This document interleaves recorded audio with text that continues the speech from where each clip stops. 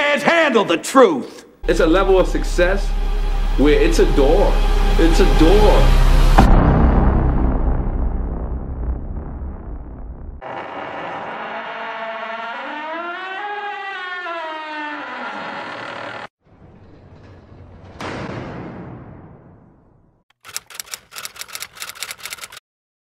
You platinum and you getting 50,000 a show, I've been there.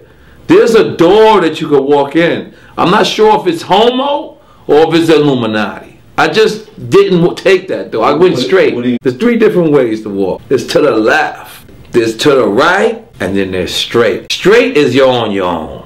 Let's see if you continue this success, young man. See if it's all about your skill. To the right, I'm not sure if that's the homo shit right there. And then there's to the left, I'm not sure if there's some sacrifice shit going on right there. But I was offered these doors. He made it that far. Right. So there had to be some sort of evil influence. Right. Or the devil is involved. Right. See what or they he sold his ass. what they call that. He sacrificed his arm. Why do you still do it? Why are you still out here? Well, it goes back to the destiny thing.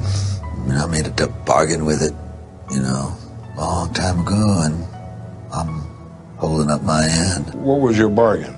To get where I am now. Should I ask who you made the bargain with?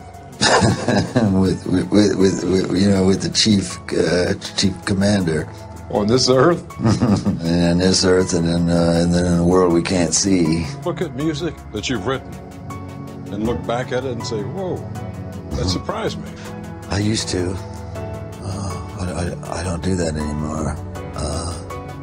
I don't know how I got to write those songs. What do you mean you don't know how? Well, those early songs were like almost magically written. Darkness at the break of noon, shadows even the silver spoon, handmade blade, a child's balloon. Try to sit down and write something like that. There's a magic to that, and it's not Siegfried and Roy kind of magic. You know, it's a different kind of a penetrating magic. I did it at one time. I sold my soul to have a life that I wanted. And it took me to my adult years or leaving home where I could really try on something different for myself. That was Satanism. It's working out really well. I made a pact. That's why the movie came out so well. And when I was 12 years old, I signed a deal with Satan in my room. CBS doesn't condone this in any way. Wait a minute. Because I wanted to get famous no matter what. And, you know, then I forgot that I had this deal with Satan and everything. And then I got really famous. If your ultimate goal is to be famous, then you're going to do a lot to get there. Like sign your name in blood in a contract with the devil. There's no artist, let me be clear, there's no artist in this industry that's doing major numbers with these platforms that haven't sold their soul. And when you know what you're looking at and you know how to decipher shit, you will see it. Like the brother right here who has this merch and is doing it out the trunk and direct to consumer, you will never get to that $20 million club without going through certain doors. The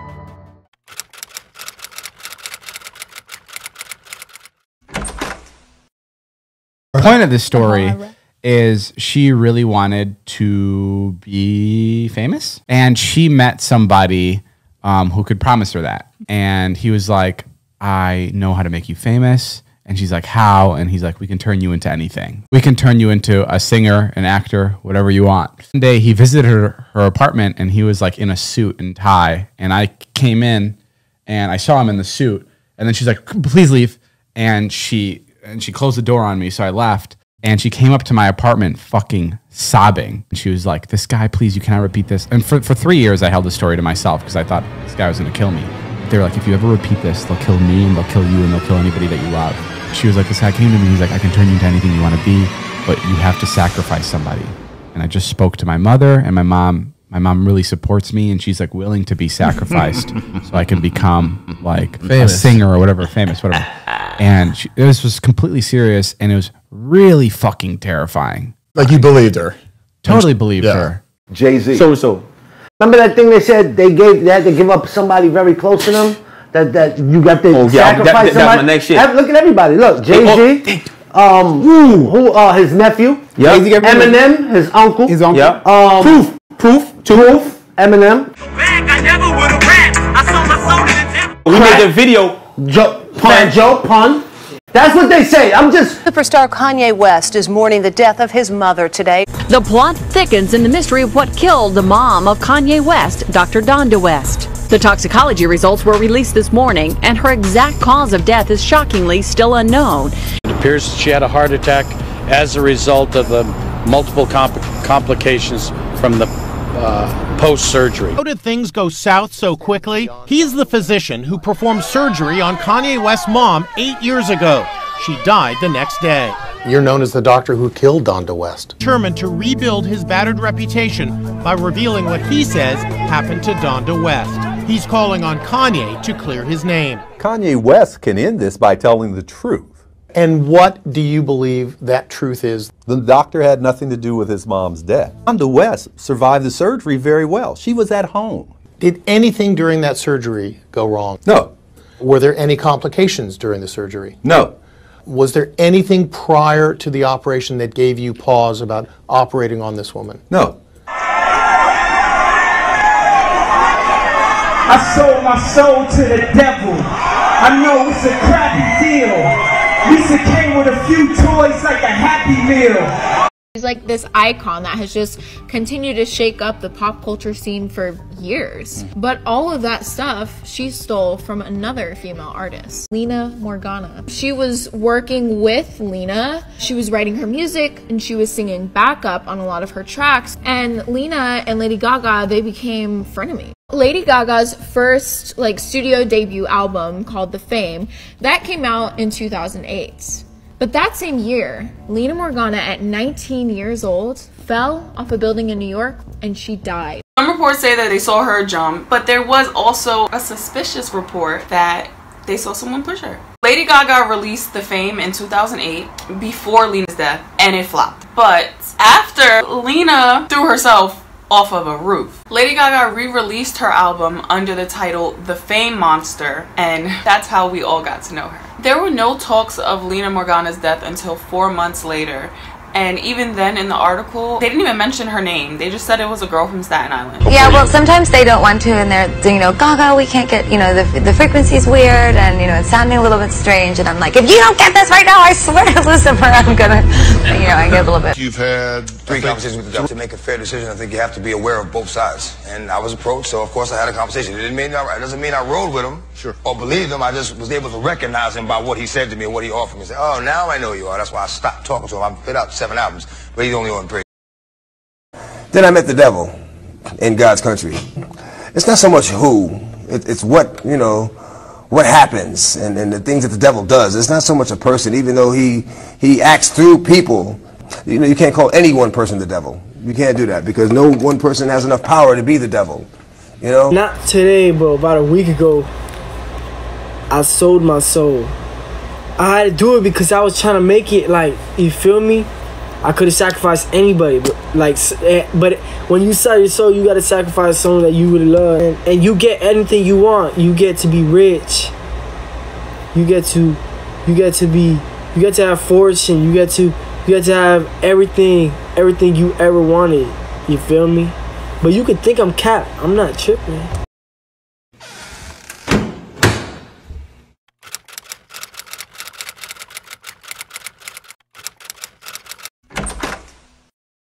No, because I feel like we gotta put it out there. I had 2 record deals, right? Mm-hmm. And they wanted your butt? Yeah. Let me be clear, right? Nah, because it's not even funny. I'm keeping it real. Just like I've heard certain shit about certain. I've heard some of these executive. I ain't gonna call names. I've heard some of these executive niggas is homosexual. Despite people coming to me and be like, yo, blah blah blah, try to fuck me. He actually dudes. Bro, I'm giving them the benefit of the doubt, bro. That's how it works. Until I see which I don't want to see a video of him fucking another nigga, I still won't believe what everybody keep telling me. But I be like, yo, everybody knows he's gay. And I'm like, nah, he not gay, man. I was watching this nigga from a little kid. Nah, he was getting all the bitches. No, bro, he's literally gay.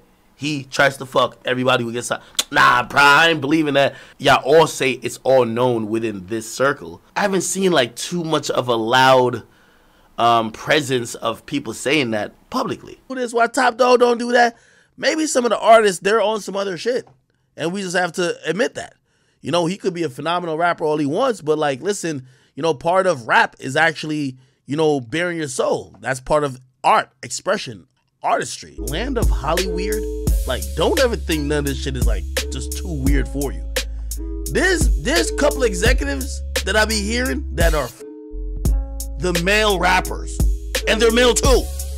And I've been saying, how come he keeps sucking these niggas off and nobody talk about this? But because I don't want to get just randomly killed, I won't mention them niggas' names either.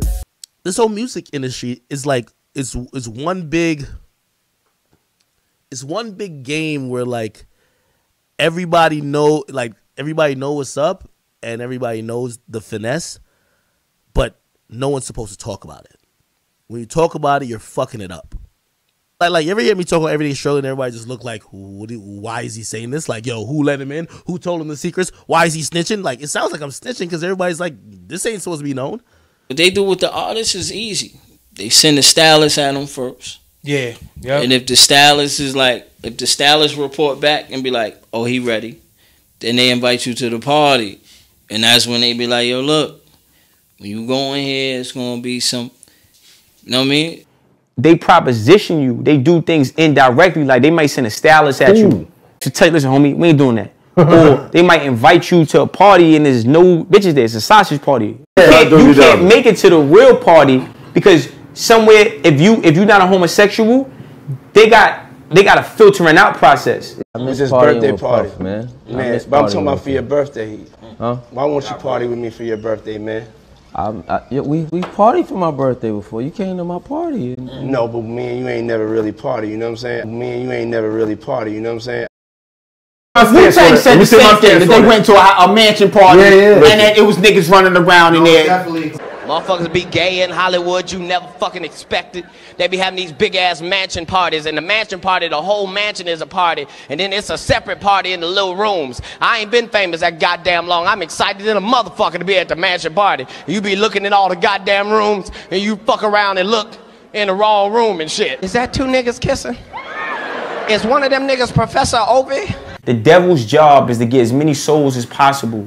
So if you got the potential to be influential, they want you. Not because you're talent, because they could use you as a tool to push their agenda. Now, in order for them to fully put you in position, they have to make sure that you're willing to get in position. And that position is taking ass, bro. Next thing you know, you get invited to the party where the greeting is the man squeezing your dick. But instead of a professional meet and greet, Cruz claims Bennett leered at him from across the room. And he looked me in my eyes and he was sticking his tongue out overtly sexually to me. I mean, it was no mistake that this was a sexual type tongue move. And I'm going, and I'm thinking it's a joke. I'm thinking, is this how this guy breaks the ice? I reach my hand out and he takes his right hand and under mine and immediately squeezes, grabs my genitals and I jump back like, hey, whoa. And he jumps back and he still does this tongue stuff and then he comes back again and grabs me again. And selling your soul is not some prick in your blood, you know, you're in shit. No, motherfuckers is taking your ass. Yeah, because they need something to hold over your ass. But a nigga that's a square, he don't know. Yeah. So he don't know watch your drink. He don't know. So now he drink behind a nigga, he get drugged, they this nigga. They this nigga, videotape it. Then when he in the meeting, they give him a shitty contract. They play the video of him getting by like 3 niggas.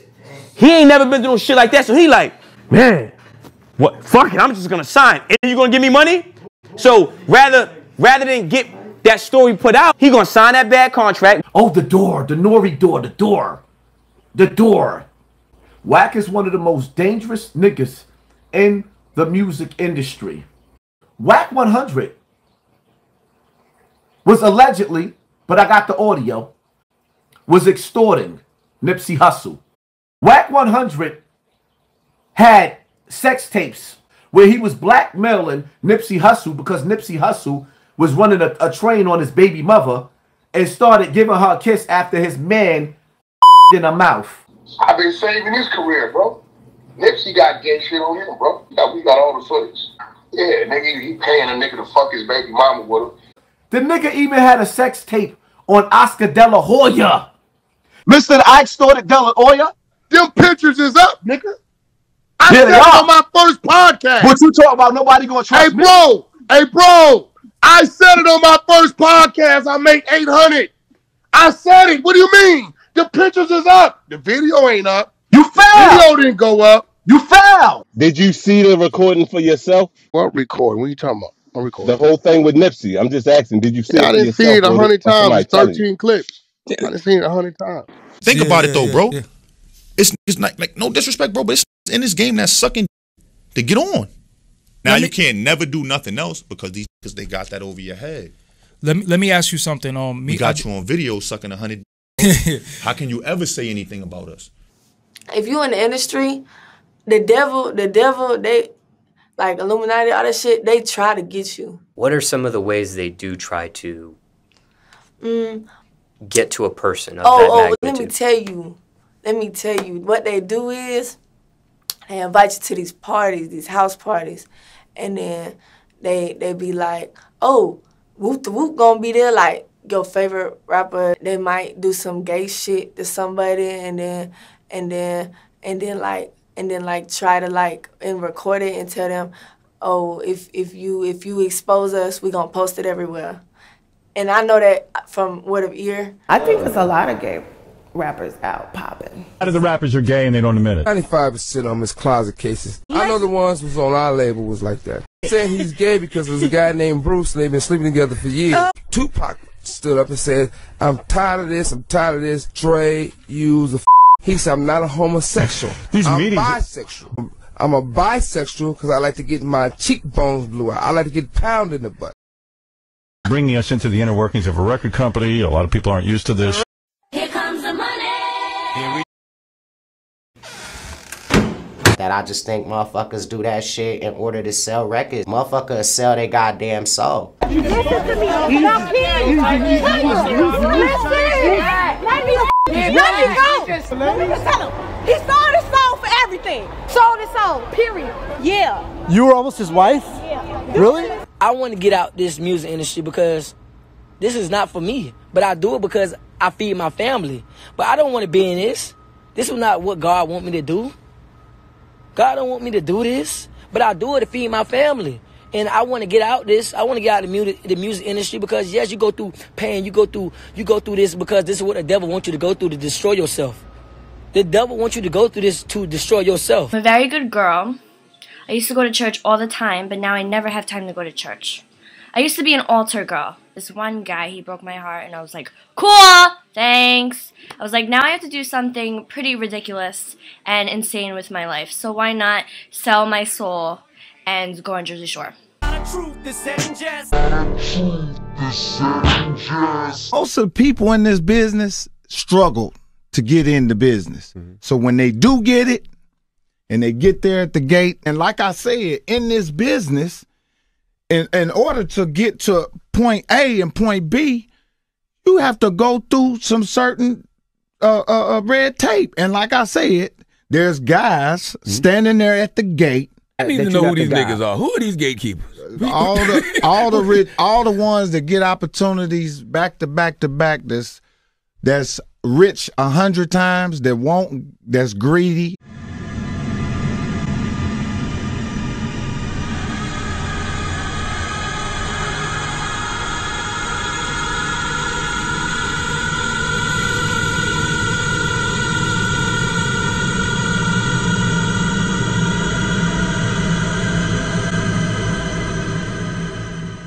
The greatest trick the devil ever pulled was convincing the world he didn't exist.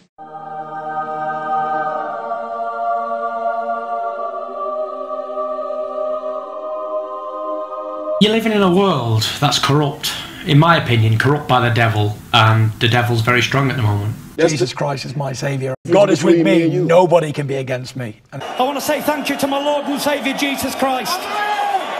I said those who bring evil against me will not prosper. I said those who stand in the dark can never come into the light. All praise be to the one and only true God, Jesus Christ. Subscribe. with notifications on.